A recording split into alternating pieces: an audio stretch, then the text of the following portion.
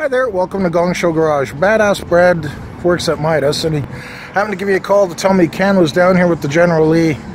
The car is in beautiful shape, actually, and as you can see, the interior.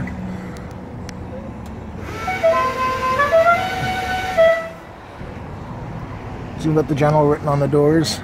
Car seat in it, love it. It's in nice shape. It's actually got a 440 in it.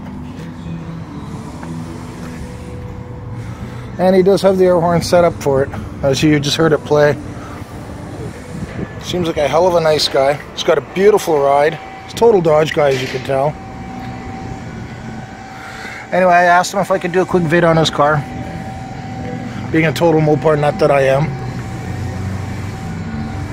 And I just wanted to get a quick vid and put down our channel. Anyway, thank you very much for watching Gongshow Garage. Please remember to hit like. And please subscribe to our channel, and I hope you have yourself a great day. True Mopar muscle.